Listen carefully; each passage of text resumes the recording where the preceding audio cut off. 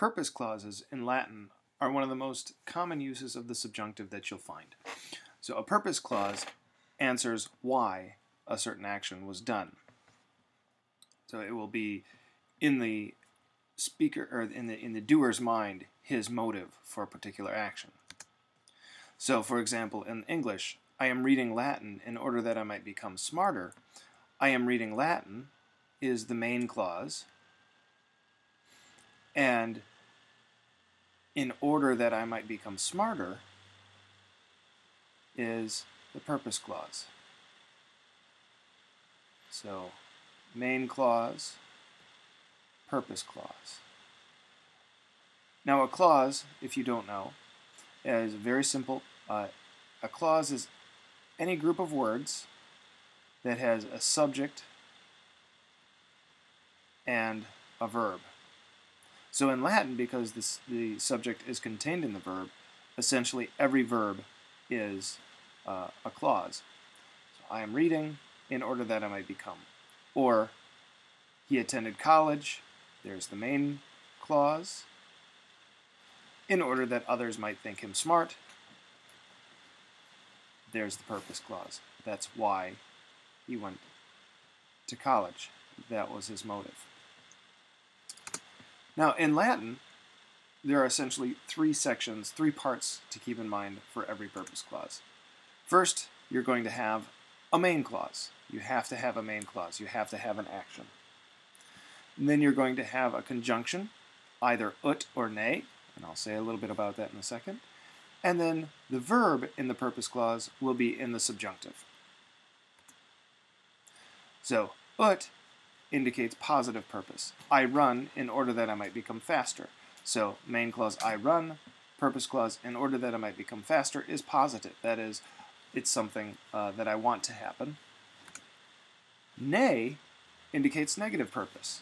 I run in order that they might not catch me. I run again as the main clause. In order that they might not catch me is the purpose clause. But notice the not here indicates something that I don't want to happen. So the conjunction there is going to be ne instead of ut. And then in the subjunctive, you're either going to find the present tense, all right, the subjunctive in the present tense. So might become would be in the present tense of subjunctive if the main clause is a primary tense. And by primary tense, we mean present, future, or future perfect. So notice in this sentence, I run is present tense. So become will be present subjunctive. And the same thing would happen here. I run, present tense, that is primary tense. And they might not catch me is going to be a present subjunctive. The imperfect subjunctive is going to be used if the main clause is a secondary tense. That is an imperfect, perfect, or pluperfect. So if we change these sentences, I ran in order that I might become faster. I ran, past tense. So become would then be in the imperfect tense. Or I ran in order that they might not catch me. I ran, past tense. Therefore, they might not catch me. To catch would be an imperfect subjunctive. So notice, with the subjunctive, there's no single way to translate the particular tenses. Keep this in mind, that what we're talking about here is a concept called the sequence of tenses. That is, the tense of the subjunctive is going to be determined by the tense of the main verb. So let's look at some examples. We've already looked at some English ones. Here are some Latin ones. Pugno ut nautam superem. So, main clause, pugno, I fight. Ut, it's a positive purpose. I fight in order that. And then you look to your subjunctive, superem.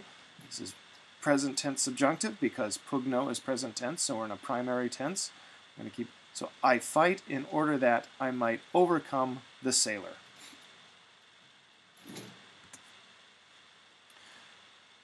Or here, a negative purpose, pugnabo ne nauta feminam superet. Pugnabo, future, I will fight, so that, in order that, and notice because it's a future tense, it's primary sequence, we're going to stay with a present subjunctive. I will fight so that the sailor will not overcome the woman, would not conquer the woman.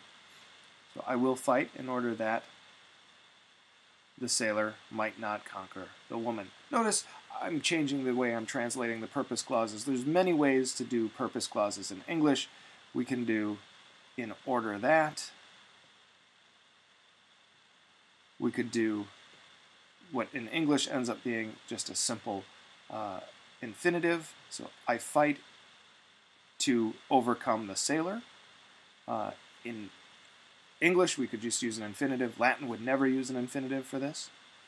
Or I say never. It's very, very rare. Don't do it. You can't.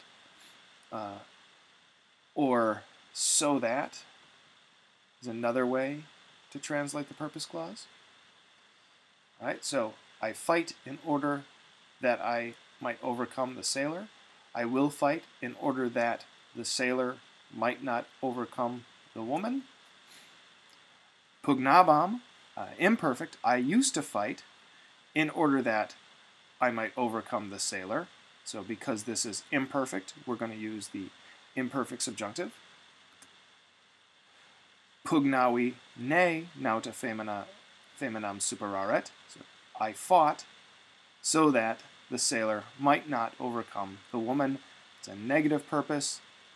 Superaret is imperfect subjunctive because your main verb is a secondary tense. A couple more examples. Regina gladium viro dabit ut pugnet. The queen will give the sword to the man. Now, I see right here, future. I know that the verb of the purpose clause is going to be present subjunctive, because we're in primary tense, and ut, it's positive, so that the queen will give the sword to the man in order that he might fight.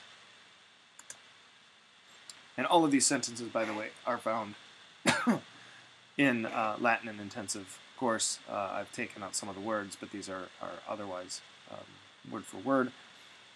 Liberi malo superabunt, future. So I know that the subordinate clause is going to be present subjunctive. Liberi malo superabunt ne servi miseri sint. The free will overcome the bad, the wicked, so that they might not, so that the slaves might not be wretched. Okay, so that the slaves might not be sint, being the present subjunctive of the verb sum. Nautae pugnabant, imperfect subjunctive. So I know that I'm going to be using an imperfect indicative, rather. I know I'm going to be moving into imperfect subjunctive. Nautae pugnabant ut incolas superarent. The sailors used to fight in order that they might overcome the inhabitants. It's a positive purpose, imperfect subjunctive because it's secondary sequence, main verb.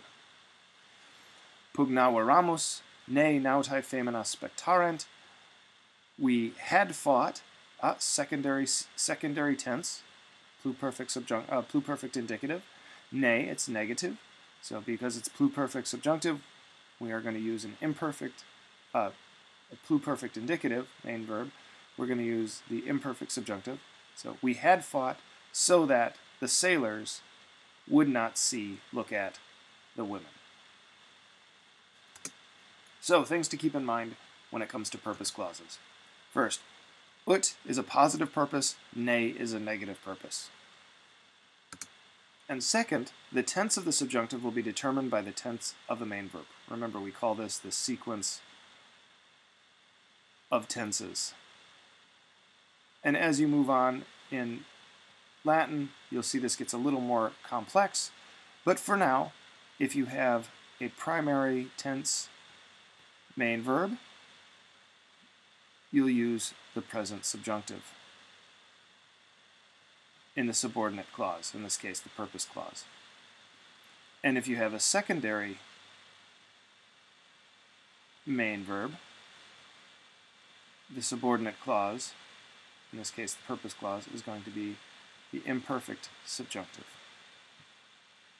So remember, primary main verb, primary tenses are present, future, and future perfect. they're going to be followed by a present subjunctive. Secondary main verb, the secondary tenses are imperfect, perfect, and pluperfect. Those are the past tenses. Those will be followed by an imperfect subjunctive in the subordinate clause, which in this case is the purpose clause.